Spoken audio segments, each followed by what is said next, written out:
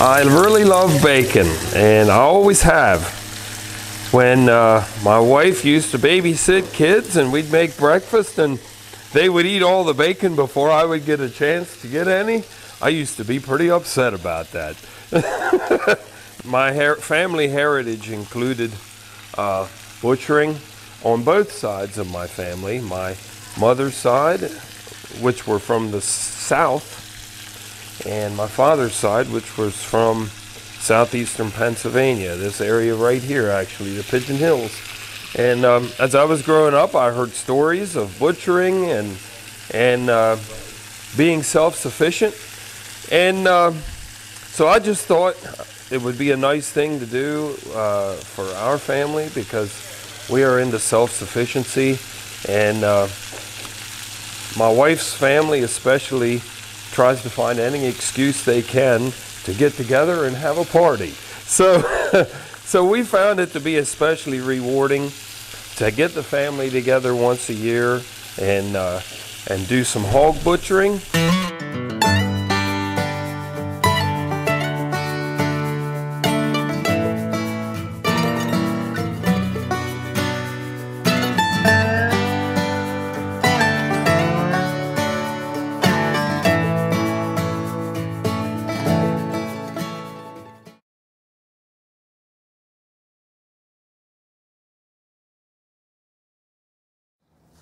So did you build this trailer? Yeah. You did a good job. Yeah, that's nice. Sure. Good deal. It's perfect for what you do. Yep. You ready? Yep. Just take your time. Who's on camera?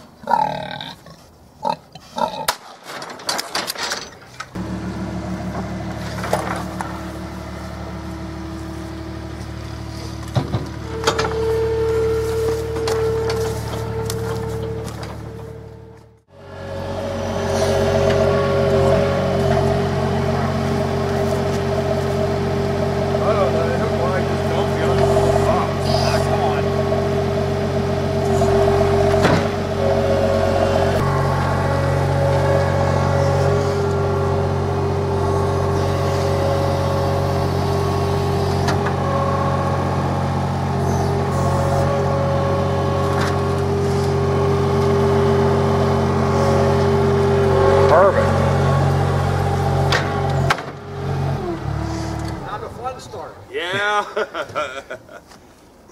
You've done this quite a few times already, haven't you? So we try to do everything the way they did years ago. We try to make as much use out of the animal as we can. We try to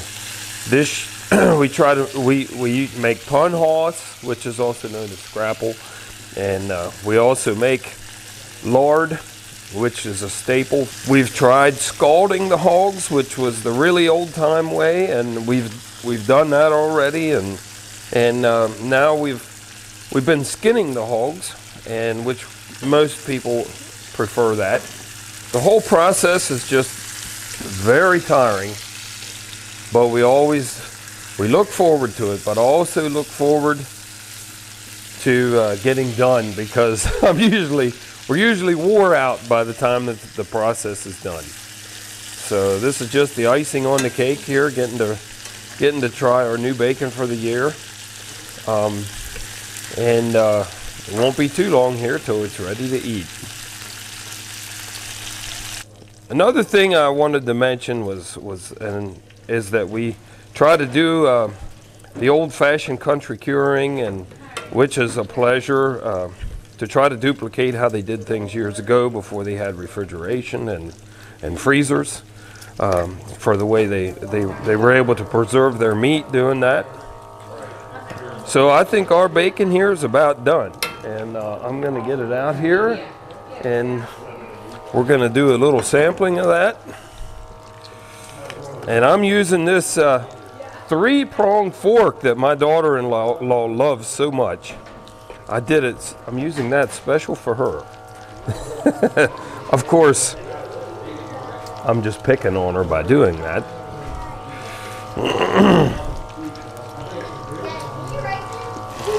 This is the bacon fork. I hate that fork.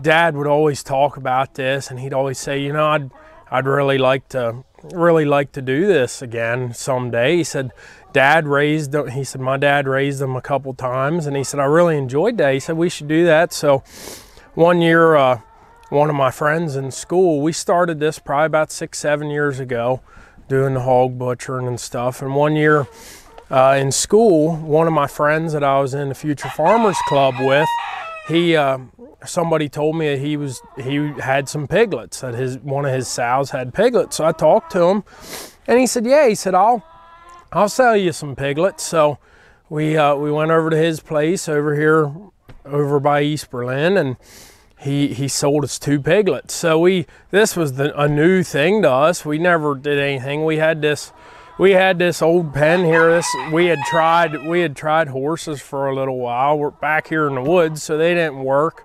So we had this old horse pen, and we decided, well, we're going to see if it works for pigs. So the first year we took and put chicken wire up and stuff, and worked all right. I put some electric wire. They still got out where there wasn't these kind of fences. They get through the electric wire. So we spend half the time chasing these dumb pigs around. We got them in like August, and come February, we decided we were going to kill these things. And we'd never done this before. We figured they were like 300 some pounds. So a guy at Dad's work said, I'll come up and show you how to kill them. He said, I've been doing this a long time. He come up here, he looked at these hogs and goes, they're a lot bigger than that. We killed them. We took them down to a butcher before we had our setup in here with the cooler and stuff. We took it down to a friend of ours who's a butcher, and he put them on the scales and weighed them after they were already dead. And he said one was probably about 450 live, and one was about 500. Whereas all the ones we buy now are about 3 to 350. They were huge hogs. We hung them from the bucket of the backhoe, and their noses touched the ground. I mean, they were huge. And we got so much lard, it was like 4 inches of fat on them from all that slop feeding. But that was our first experience with it. So then the next year we thought, well, we're gonna try this again. So we got 3 from a guy, and again, they were running all over the place. So we redid our fence, and it went better that year. Well, we killed them, and then the next year I graduated from high school and met my wife and got married, and Dad said, well, I'm not raising them myself. He said, so we're gonna buy them from now on. So we started buying them from the guy we get now, which in the long run, it's easier. I don't know. It is, he gives us some really good deals. It's about the same as if we'd have to buy feed. It would probably be more expensive for us to actually raise them than it would be for him to raise them. But that's how we got started. We just 6, 7, 8 years ago, whatever it is now, we just one day decided, let's do it. Let's try it. Let's stop talking about it and try it. And we keep doing it every year, and we love it. It's a good way to get the family together. It's a good way to spend New Year's. We always do it New Year's weekend, and it's always family and fellowship. And we've had some friends come and do it with us every year. It gives us all a reason to get together, and in the long run, it helps us. It helps us with our food larders for the year. I know for me and my wife and our little girl, a hog is more than enough to get us through the year.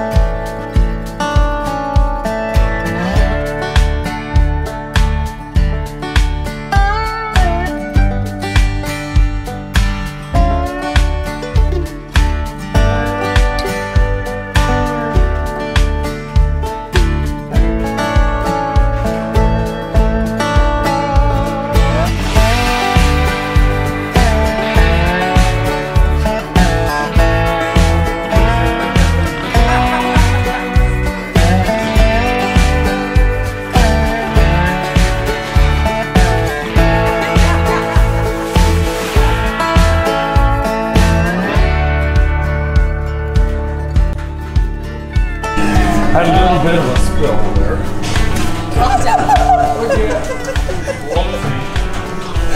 Like this one to my shoulder, and here the damn thing was open. Is it all done? Yeah. Put it away. Sorry.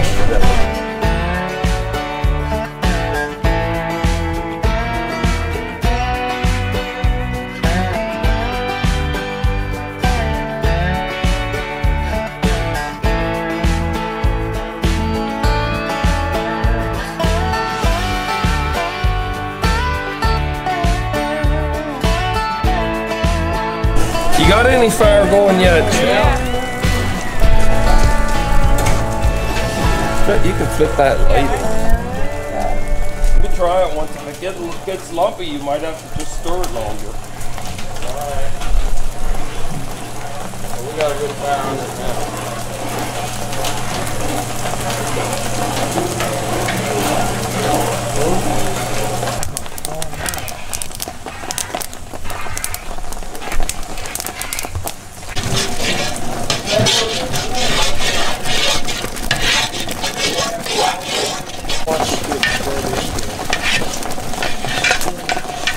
Looks good.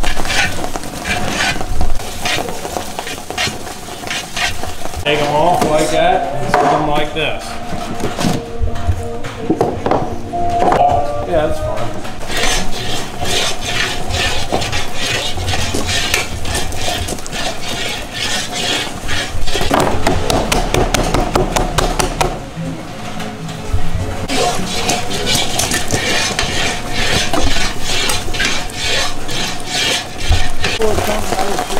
We did. We had the door open.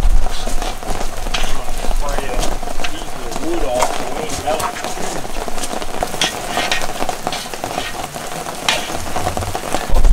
Cutting in line in the soup kitchen. I'm creating a new line. I slow it in there. Everybody, my ancestors wise that I knew, my great grandparents on both sides of my family butchered, and I, heard stories from all of them. From the making of the panhaus to the cleaning of the casings. They would use the bladder.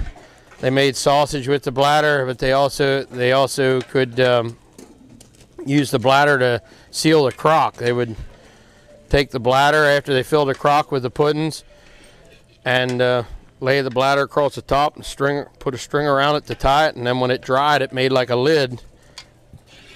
And all different kinds of things. We put everything in the freezer today, but back then they would pack their meat in crocks or a hoxet, which is a big wooden barrel, and they would stuff it with salt, because they didn't have no freezer, or smoke it. But if you wanted fresh meat, the fresh way to do it was to put it in that hoxet and pack it with salt. And then they would, when they wanted a loin or whatever, you go to the hoxit and dig it out of the salt, and you had it. Nothing that I experienced, that's just stuff I know. It's like 50, 60 years since that generation did it, but it's because of, you know, after World War II and the accessibility of going to the store, it got forgotten. A lot of this stuff, especially like the cleaning of the intestines and using them, and all the parts of the pig that can be used, the people got away from it because they could just go to the store and buy their sausage. And we just noticed while we started this that nobody here under the age of 60 knew anything about cleaning intestines, so we had to try it and give it a try. We wanted to learn how to do it. But I heard stories about that since I was a kid. You know, we're doing this to learn how to do it. It saves us money, and we're just trying to revive some of the old world ways and learn how to do it. But those people had to do it out of necessity. It had to be done, you know. It was the only way they survived. If they got piglets and they had 3 and they lost one, that was a big loss for their livelihood. That could mean life or death getting through winter. And that's only 110, 20 years ago, especially for the people in rural communities.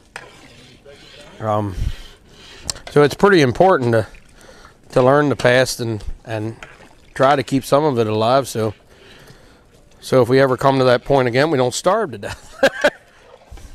So, like Sean said, we don't have to rely on the meat as much as what they did in the late 1800s, early 1900s. This generation is very spoiled in the fact that we can, if we need meat, we can go to the store and pick out what we want, and that night it's on our table frying. Back then they didn't have that. They had to live off of what they had. If they ate all the meat before next fall when they butchered again, they didn't have any more pork. That was it until fall when they killed more. And then they'd have to live off of other stuff. And we're just very fortunate as a generation, and not too many people realize that.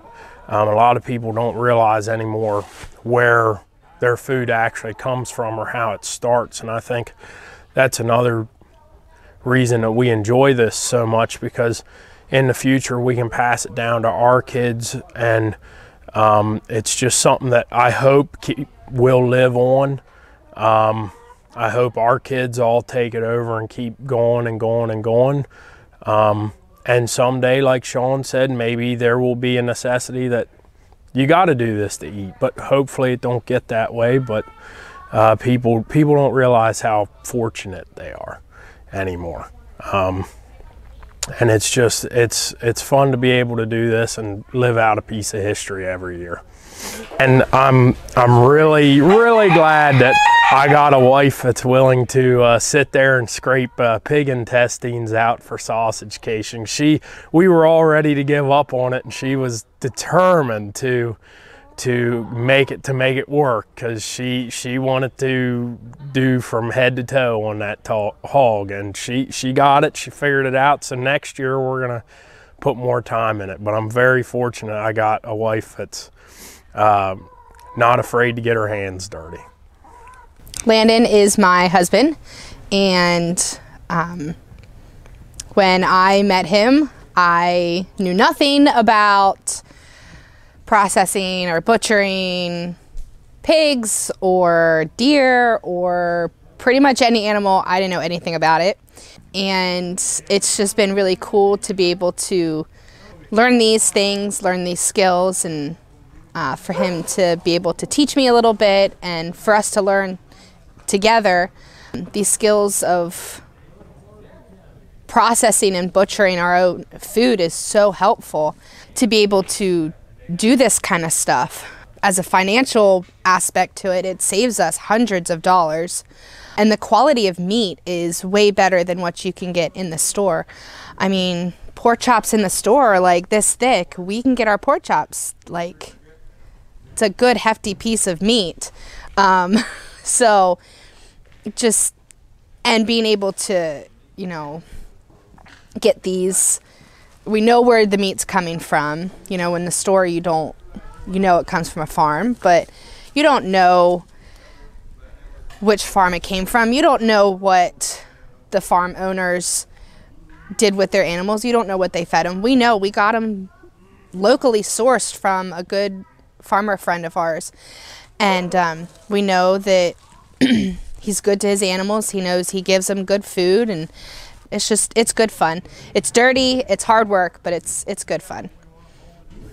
This is like the best thing to do. You can like never not do this. I'm making this fat get cooked brown. You see how I'm doing it? Just stir it and stir it and stir it. It's pretty fun. Pretty fun? Mm-hmm. Like if you want to have fun, this is better than screaming on a roller coaster. I like the way you look at that.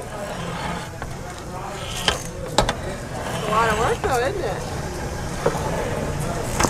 You're working the house. Yeah.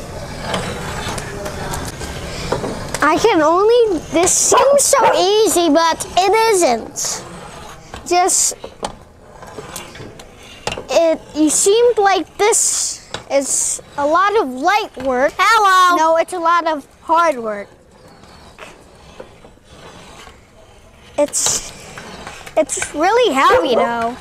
This isn't light to me because, well, I've been lifting a lot of things. In my baby period was like epic. My baby period was the best. I've been a butcher since about 2008. I don't butcher anymore, but I spent about 10 years butchering. A little bit of the history, some of it's already been delved into, the ancient history, but the more modern history was there was a lot more butcher shops that would have USDA inspectors, and they would come in and they would slaughter beef and pigs and other animals.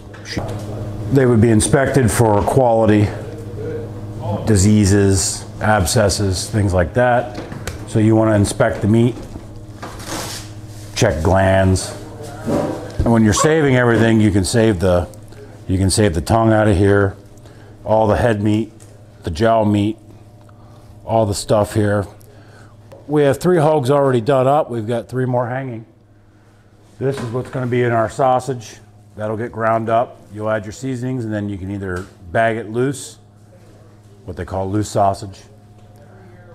The only difference is if you use intestine cases, what was normally used, it was usually saved out of the hogs to make your sausage casings. That's the tubes that the meat goes into.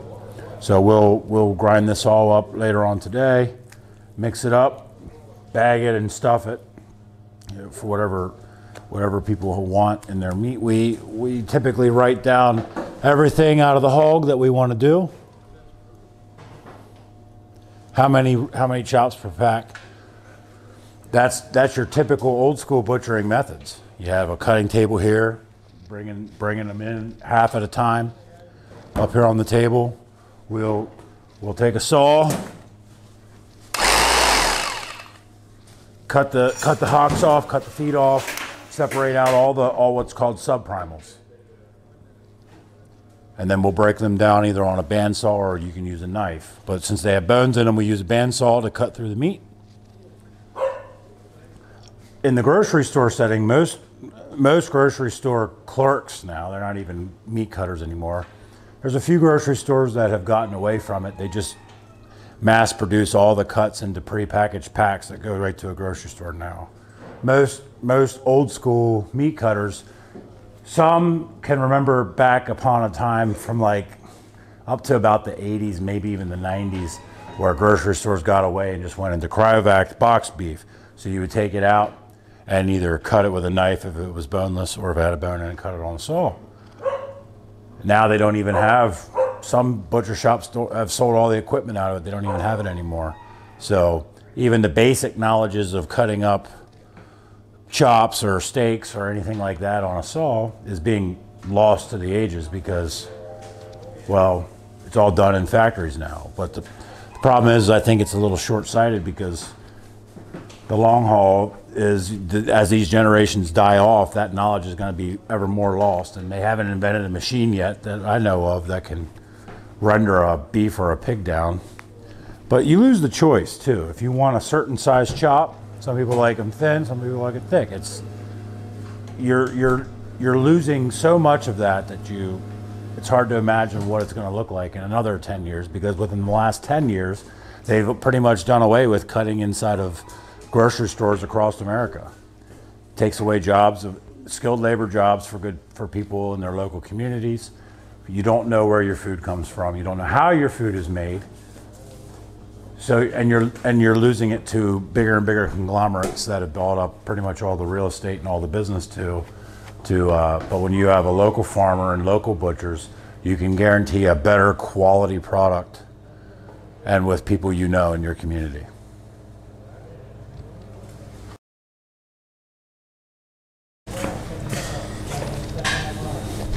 See that? There's the loin in there.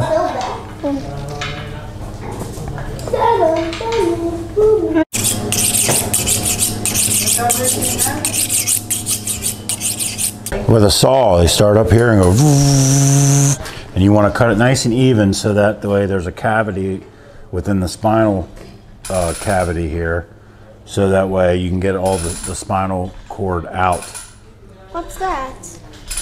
This piece of meat. Meat? Cool. Yeah, part of what's called the skirt or the breathing muscle. It's what helps support the lungs. Now what's on this? This is fat. It's just the fat off the animal. There's a lot of fat. It is. There's a lot of fat on pigs. How pig? And it's very gooey. See, if you pinch it, it's very... Pig fat's a lot different than beef fat. Pigs are really big. Mm-hmm. And what's that right there? That's the ham. Oh, the ham. Yep, this is the ham here. And these are the ribs. So you got ribs, don't you?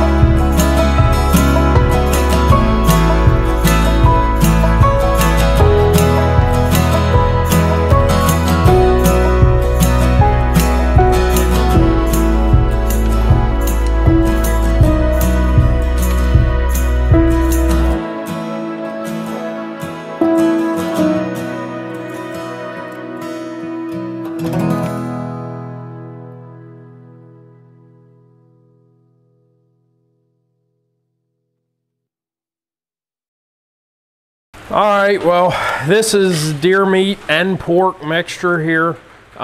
We already ground all our pork, and we usually like to save our deer meat throughout the year and do stuff with it after deer season's over, make bologna, make sausage, make burger as we need it. We always like to save the deer meat and mix it in with some pork because it makes things go a little farther. Instead of having 30 pounds of pork and 40 pounds of deer burger or something, now we have 70 pounds of deer sausage, which has pork mixed in it to take away some of the gamey deer flavor, but it still tastes like sausage. It's got all the same ingredients in it as our pork sausage. It just has 2/3 deer in it and 1/3 pork. So we do that to make things just go a little farther, and to use everything that we have, use the pork and the deer, and it still tastes like sausage. It just gives it a little, to us, a better flavor. Some people don't care for deer meat, but we do, so we like to do that just to make things go a little farther.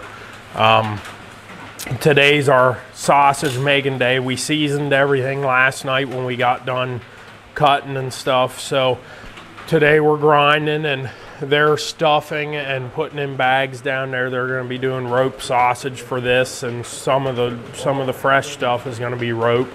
We're doing this to kill time while we're waiting on the panhaus bones to get done cooking, and then we're going to take, and when they get done cooking, we're going to pick them off and run them through the grinder, and then everything goes back in the kettles and gets cornmeal and flour and salt and pepper mixed with it, and then that's the start of our panhaus, and that's got to cook down. But this is just a time killer for now until that stuff comes out of the kettle. So we just try and make as much time as we can, and everybody has a job to do, and we do it. So.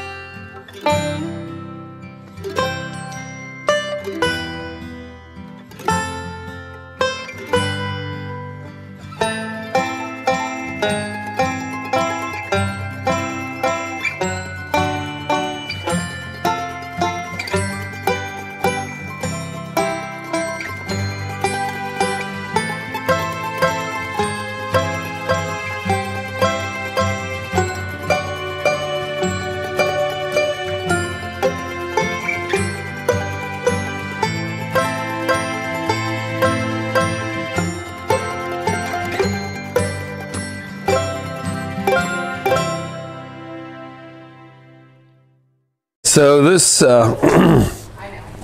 sugar cure recipe, I tried when we first started doing this. I was around it when I was younger, but at that age I really didn't pay attention to all the ingredients. I know my dad used to do it, and I never really paid that much attention of the different recipe that he used for the sugar cure. And so when we started doing this, I searched and found some recipes and tried them, and wound up improvising and modifying the recipes that we found, and till finally I added a little bit of this and subtracted a little bit of that until finally now we got it to where we like it. It just was a trial and error of playing with it and tinkering with it, and I think we got it pretty good now. It's the old time way of doing it, and we take and do a rub, and then the bacons here, they sit, like I said before, they'll sit for about 2 days like this, and during that time you'll see the juice will run all out of it and down onto the floor, and that means that the cure is working. When you see that, that's good. That's what you want to see, because that means it's soaking into the meat. Now the hams, again, like I said before, it takes longer with the hams because it's a bigger piece of meat.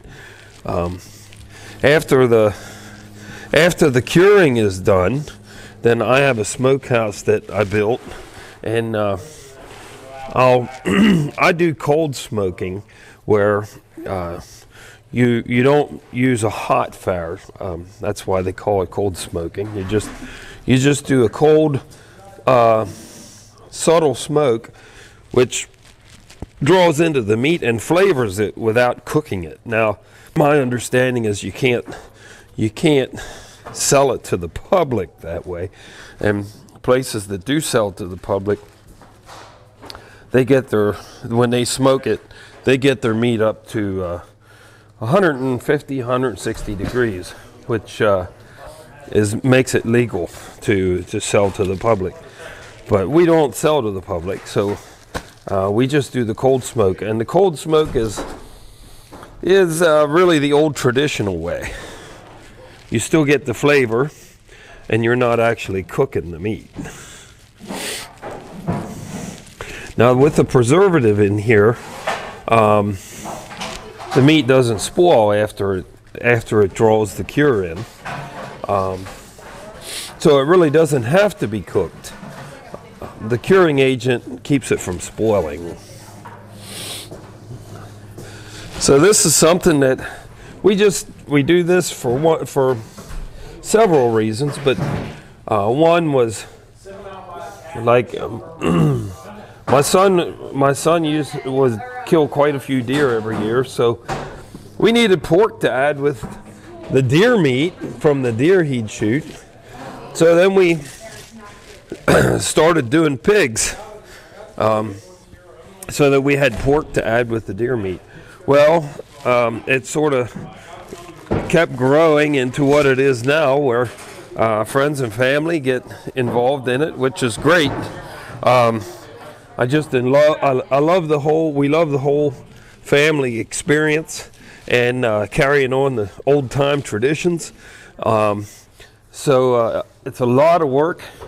I actually sort of kind of dread it when I think about it ahead of time, but yet at the same time, I look forward to it because it's a good family time. We get to eat together, some really good old country meals, and have some good time of fellowship together. Now, if you take notice, this one here is changing colors already. It's starting to turn dark. And what that is that's the curing agent starting to work. It's actually turning the meat a darker color. The curing agent is a sodium nitrite, which, well, best I can say, it does something to the moisture in the meat, in the cells of the meat, that it keeps it from spoiling. Years ago, before they had refrigeration, this is the way they had to cure their meat, or keep their meats, by the curing. That way they really didn't need refrigeration or freezers to keep their meat. And when you cure this meat, like the ham especially, but you try to get it in alongside the bone like that, because now these small pieces here isn't too much of a concern with that, but the hams, you got to make sure you get that in down alongside the bone in order to penetrate the whole way through that big piece of meat. Curing hams can be a little tricky because it's such a thick piece.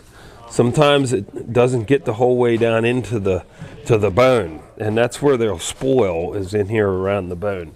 So I was told by some knowledgeable old timers that you take and try to squeeze it down alongside that bone there. That's called the H bone. You try to squeeze it down in there the best you can and get some penetration on it, and then that'll soak down in there, and you'll get it'll work its way down in along the bone.